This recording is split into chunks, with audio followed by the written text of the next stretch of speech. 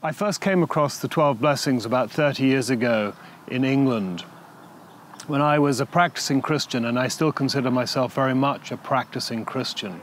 I had read a few years beforehand the Gospels of Matthew, Mark, Luke and John, and they had a very profound effect upon me, which is why I began to participate actively in a church in Trafalgar Square, St. Martin's in the Fields. But at the same time, I was very concerned about the state of the world. And I wanted to know, I was curious to know, where is Jesus today? Where are the apostles today? When we really need them, when we really need their message. Because I felt that although England is primarily a Christian country, I felt that we weren't living as Christ put out in the Gospels, as we should be living. And I couldn't see this anywhere else in the world where this was being lived.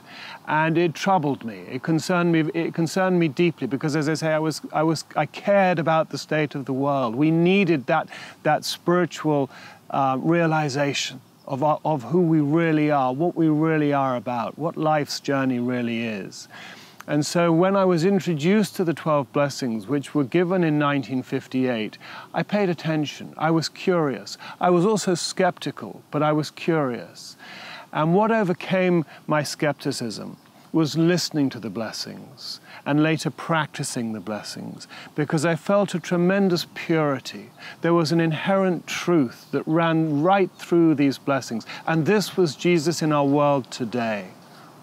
This was, albeit speaking through Western Master of Yoga, Dr. George King. And this message embraced all of humanity.